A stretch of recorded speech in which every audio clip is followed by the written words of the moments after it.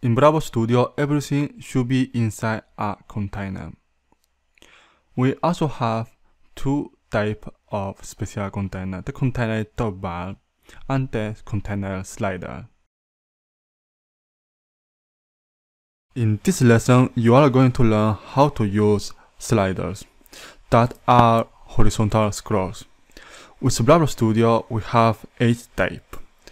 The default that has this effect. I'm going to show you each effect before starting the tutorial. This is crossfade, the cube effect, the pager, parallax, rotate, zoom, and horizontal. So let's get started. So to create these slides, we are going to create a new frame. Select frame and draw it inside our iPhone frame.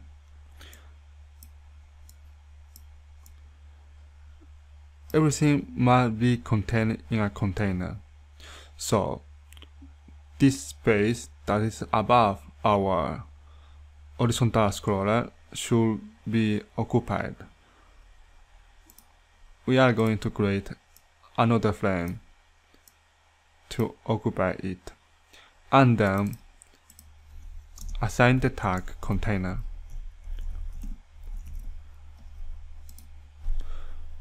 With our horizontal scroll frame, we are going to create another inside.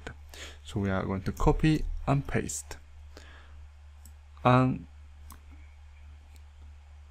insert inside the first frame that we are going to call it horizontal, or better slider, called 1 for the inside frame. In the inside frame, we are going to create a rectangle.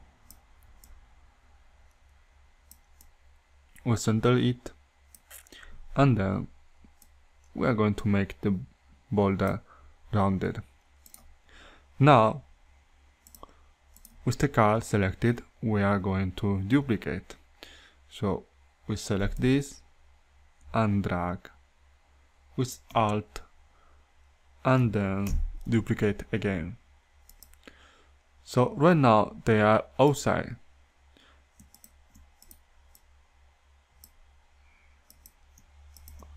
So we select both of them and drag them into the slider. So right now we have 3 cards. Copy this to Bravo Studio and let's see the result. Oh, I forgot the most important thing is to assign the container slider and the type of slider that we want. We start with default. In Bravo Studio, hit sync, and this is the result. For all the other effects, it's the same. You just need to change the last word default to one of those another, like parallax, rotate, zoom, to change the effect, except for horizontal that is a little different. On all sliders, when you drag a little, it jumps to another card. That means that on the screen there will be only one card. If we will change the default to horizontal,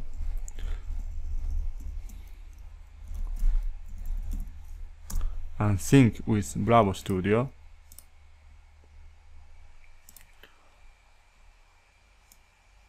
then we long click on the screen to update with Bravo. We can see that we can show more than one card on the screen. That gave us the opportunity or the possibility to shrink our card and show more than one. So we are going to make the slider smaller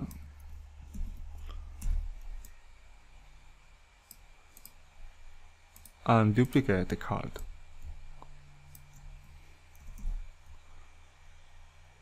So we sync with Bravo Studio and let's see.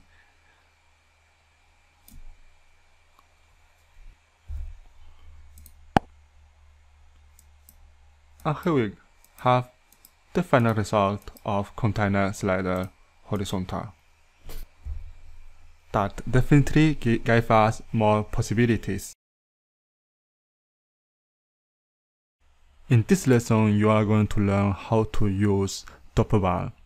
So we are going to change the container to container top bar, adding top bar keyword.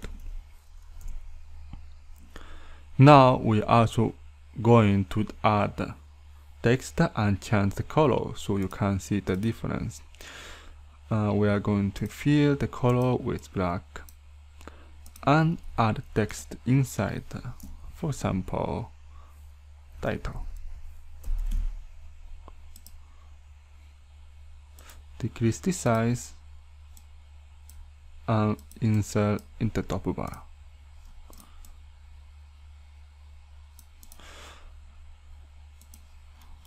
We are going to make this larger so we can scroll and you can see the top bar in function. And because we don't have more elements, we can still scroll. So we are going to add them. Make a copy of this.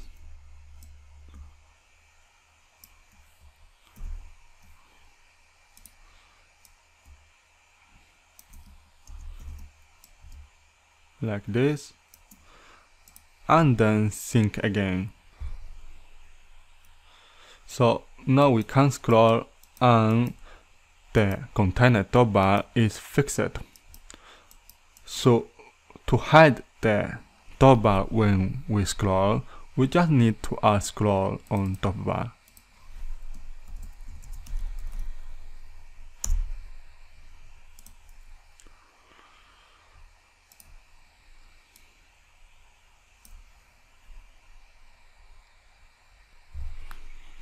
So now when we scroll, we hide the top bar. In this lesson, you are going to learn how to use menu. We have three types of menu. So from Bravo tag, we can see that we have menu tabs, menu slides, and menu modal. In this example, we see how menu slide work. Now we are going to create also the others. Let's create the first type of menu, the tabs menu. So we are going to use a new frame that we are going to create a new frame at the bottom for the tabs. We are going to align this, create sandwich, and to create more easily, we are going to drag out. Now inside this, we are going to create also frames.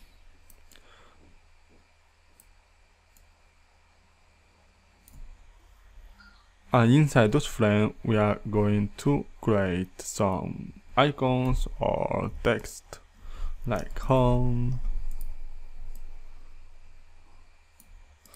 Then we are going to duplicate this frame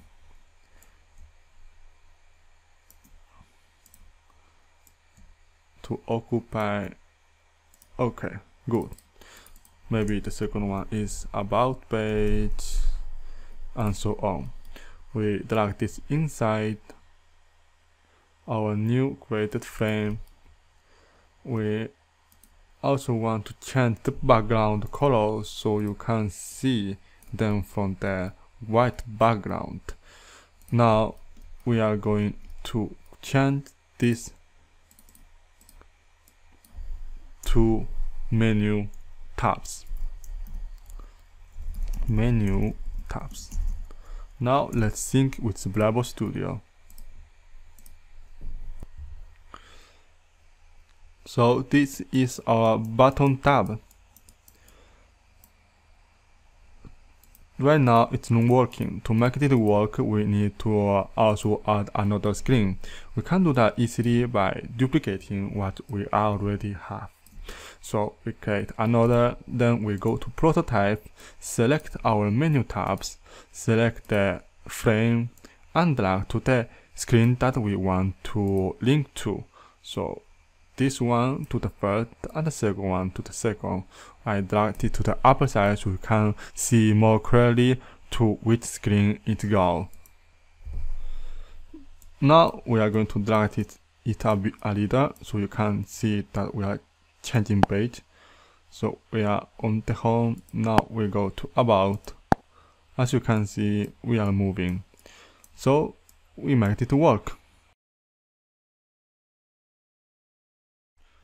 In this lesson, you are going to learn about modal pages.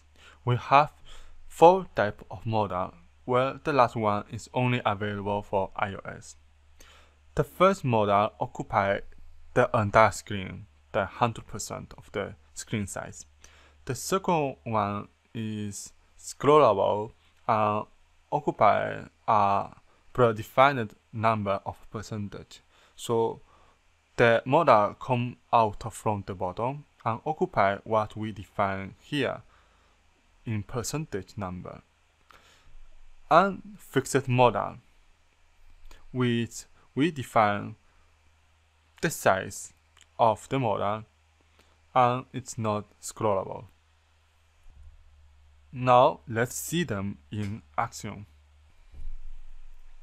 So let's create a new frame where we are going to add a text in the middle. So we come back to design and add a text that's showing this is a modal. Okay, maybe we can make this bigger. Here we go, maybe too big, so we are going to make this smaller. Now we are going to change this to modal. And to do that, we add the page modal,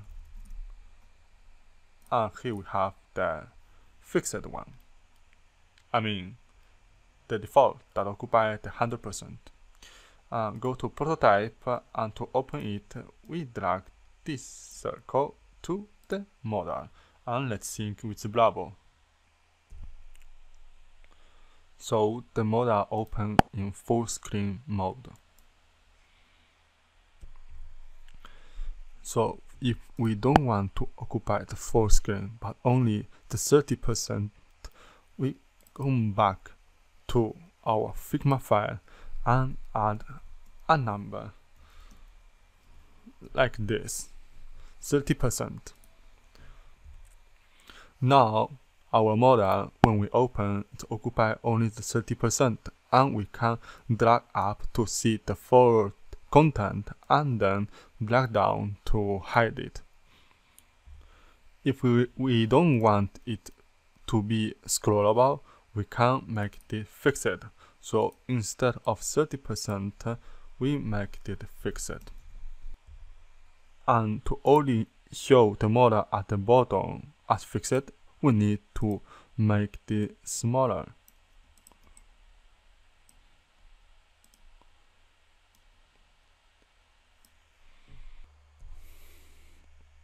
Okay, so now it is fixed.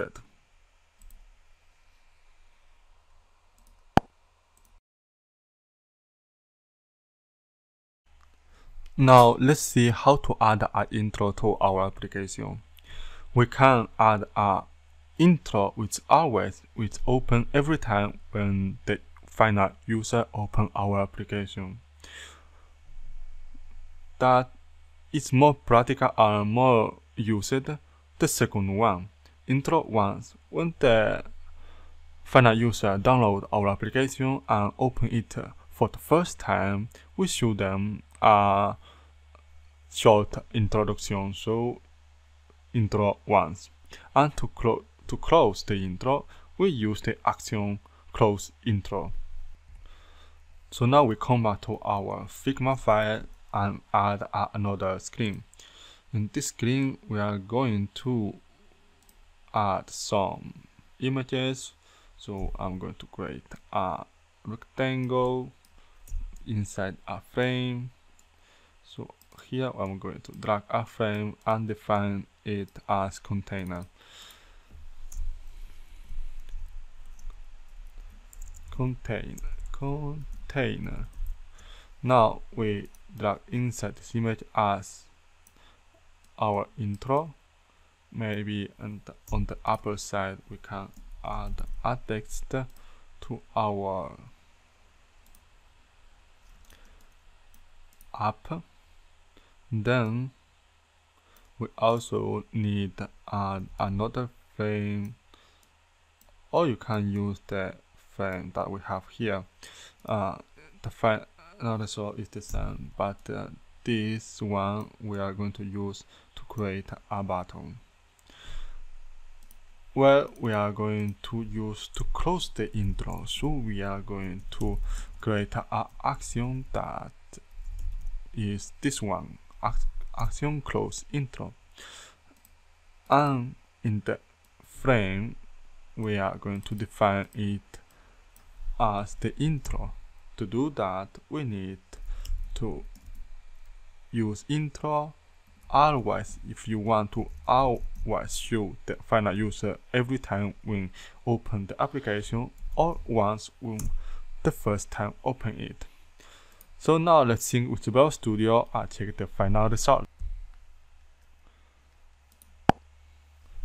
So the first time that open, that show the intro screen with an image, with the data we defined, and we can close with the button that we created.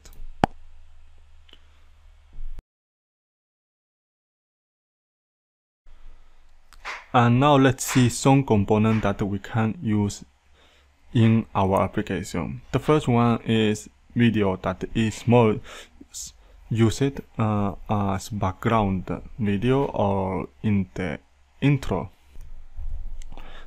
That's because the video is without audio and the file must end in MP4. If we want to reproduce video, we need to use open video tag.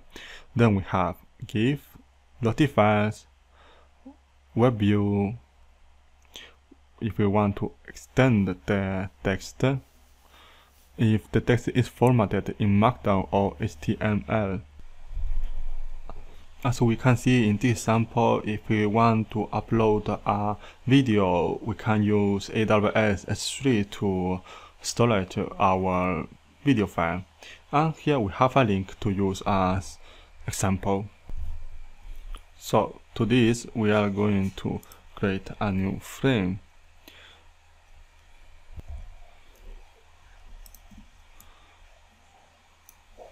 And inside this frame, we are going to, and before we need to name this frame container. And inside this frame, we are going to add a rectangle. And with this rectangle, we are going to insert the video. And here we go. This is the result. This video is without audio, so you can use it as a final one if you want to create something like an e-learning platform where you offer a lot of video content. To do that, you need to open a video player or to play a video from YouTube. So if you want to play a video also with sound and also without autoplay, we need to use the action open video that also could be used to play YouTube videos that we are going to see when we get to see all the actions that we have to create those functionalities. So for GIF, we have to do more or less the same thing. We need to add a file that ends with GIF. For Notify, here we can add easily from the Figma Notifies plugin. Just search for this plugin, search for the animation that you want, add them easily from the plugin. So we are going to jump to the next one, that is Web View. So now we are going to change the rectangle component video with this new one. We are going to call it component Web View, and the URL we also can get from API. So for this tutorial we are going to go basic. We add Google. So here we have Google inside this small web view.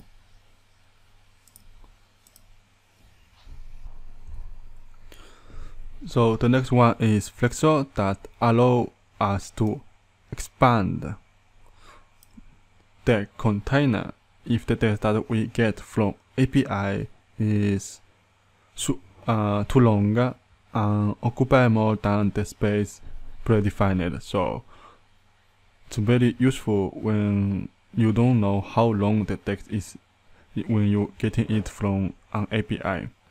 Then we have Markdown and HTML text to format them if they are under this styling format.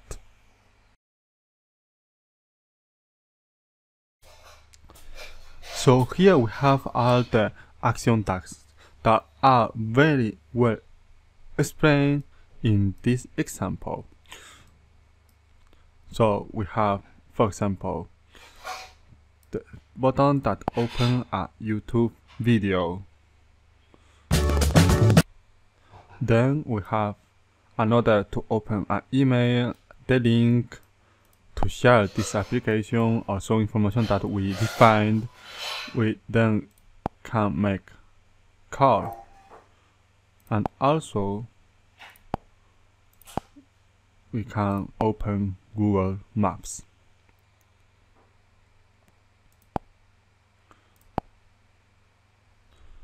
Then other actions that are not included in the samples are, for example, remote action that is not available in the free plan, and it's very useful to trigger an API request. Then we have scan QR, download files, search and filter, that we can see it in this example. For example, we search for the urea can, it filter discard. Very useful.